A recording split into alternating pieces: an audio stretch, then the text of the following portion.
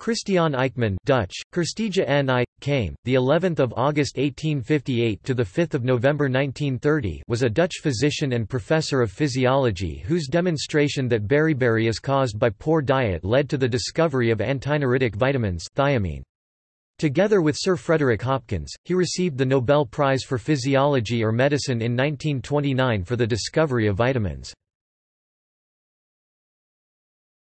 Topic: Biography. Early life and education. Christiaan Eijkman was born on the 11th of August 1858 at Nijkerk, Netherlands as the seventh child of Christiaan Eijkman, the headmaster of a local school, and Johanna Alida Poel. His elder brother Johann Frederik Eijkman (1851–1915) was also a chemist.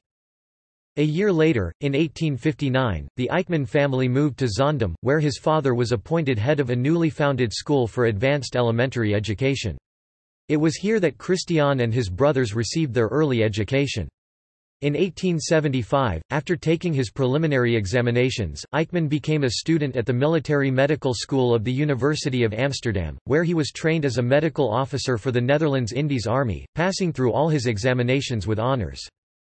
From 1879 to 1881, he was an assistant of T. Place, professor of physiology, during which time he wrote his thesis on polarization of the nerves, which gained him his doctoral degree, with honours, on 13 July 1883. Career. In 1883, Eijkman left the Netherlands for the Indies, where he was made medical officer of health, first in Semarang, then later at Jelajap, a small village on the south coast of Java, and at Padang Sidempoyan in western Sumatra. It was at Jelajap that he caught malaria, which later so impaired his health that he, in 1885, had to return to Europe on sick leave. For Eijkman this was to prove a lucky event, as it enabled him to work in E. Forster's laboratory in Amsterdam, and also in Robert Koch's bacteriological laboratory in Berlin. Here he came into contact with C.A. Peckelharing and C. Winkler, who were visiting the German capital before their departure to the Indies. In this way medical officer Christiaan Eijkman was seconded as assistant to the Peckelharing-Winkler mission, together with his colleague M. B. Romani. This mission had been sent out by the Dutch government to conduct investigations into beriberi, a disease which at that time was causing havoc in that region. In 1887, Peckelharing and Winkler were recalled, but before their departure Peckelharing proposed to the Governor-General that the laboratory which had been temporarily set up for the commission in the military hospital in Batavia should be made permanent. This proposal was readily accepted, and Christiaan Eijkman was appointed its first director, at the same time being made director of the Dr. Jawa School, Javanese Medical School, which later became University of Indonesia. Thus ended Eijkman's short military career. Now he was able to devote himself entirely to science. Eijkman was director of the Geneeskundig Laboratorium medical laboratory from the 15th of January 1888 to the 4th of March 1896, and during that time he made a number of his most important researches. These dealt first of all with the physiology of people living in tropical regions. He was able to demonstrate that a number of theories had no factual basis. Firstly, he proved that in the blood of Europeans living in the tropics the number of red corpuscles, the specific gravity, the serum, and the water content, undergo no change, at least when the blood is not affected by disease which will ultimately lead to anemia. Comparing the metabolism of the European with that of the native, he found that in the tropics as well in the temperate zone, this is entirely governed by the work carried out. Neither could he find any disparity in respiratory metabolism, perspiration, and temperature regulation. Thus Eijkman put an end to a number of speculations on the acclimatization of Europeans in the tropics which had hitherto necessitated the taking of various precautions. Greatest work. Eijkman had been sent to the Dutch East Indies to study beriberi, a disease of the peripheral nerves, but his discovery of the cause was accidental. He noticed the symptoms of beriberi in some chickens used in his laboratory when their feed had been altered for a few months. During that time, chickens in the laboratory had been fed leftover rice from military rations, until a new cook refused to allow military rice to be fed to civilian animals. Rice was then purchased from another source, and the birds soon recovered. During the months that the chickens developed beriberi, the feed had been polished rice, and when the birds' diet was switched back to unpolished rice, the birds recovered in a few days.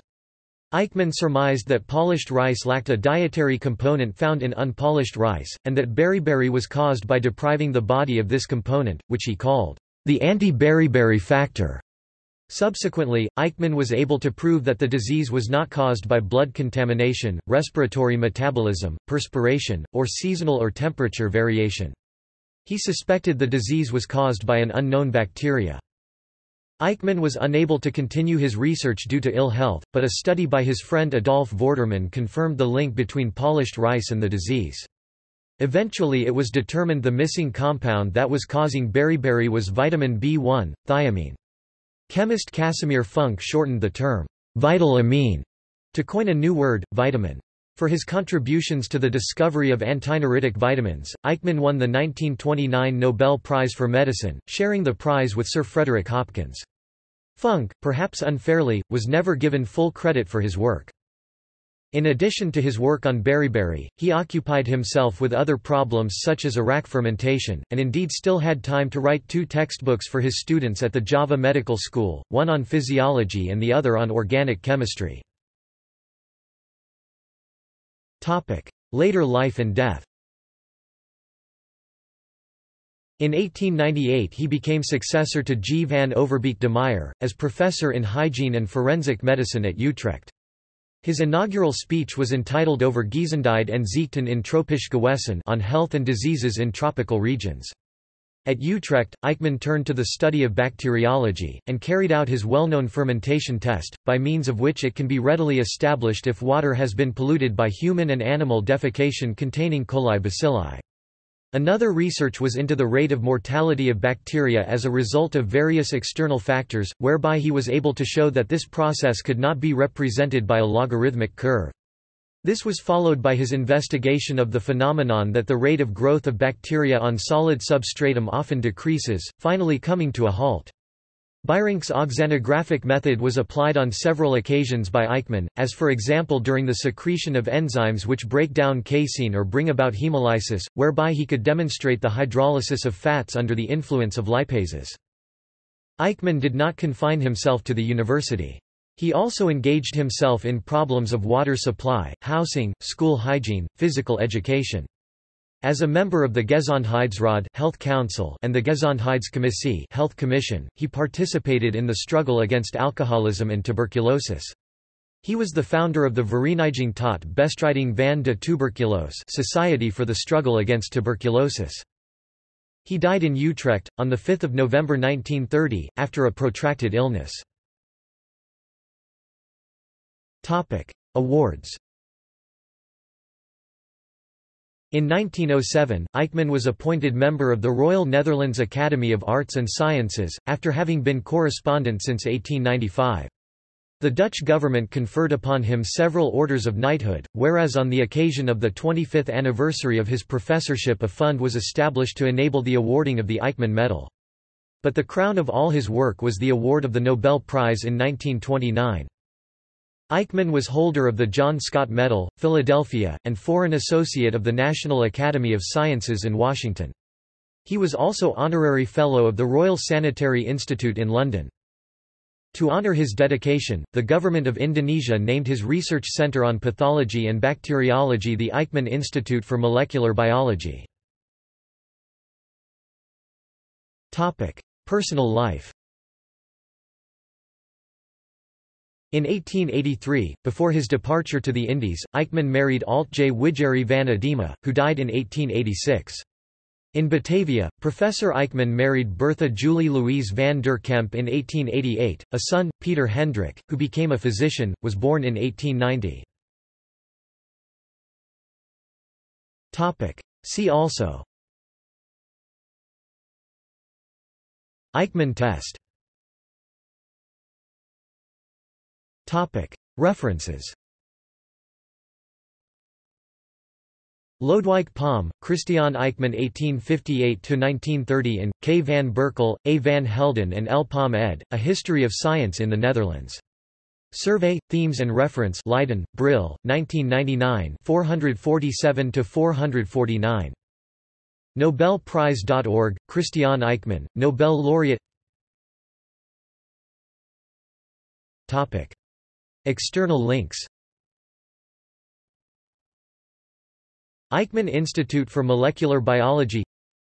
Biography Christiaan.8bit.co.uk at the Wayback Machine, archived 19 June 2003. Eijkman Nobel Lecture. Christiaan Eijkman, biography. Museum Boerhaave Negen Nederlandse Nobelprijswinnaars. A.M. Leyendiek Elshout, Eijkman, Christiaan 1858–1930, in Biographisch Woordenboek van Nederland. Biography of Christiaan Eijkman 1858–1930 at the National Library of the Netherlands. Christiaan Eijkman, Nobelmedicine.co.uk at archive. Is archived 14 January 2013. Works by Christiaan Eijkman at LibriVox, public domain audiobooks. Works by or about Christiaan Eijkman at Internet Archive.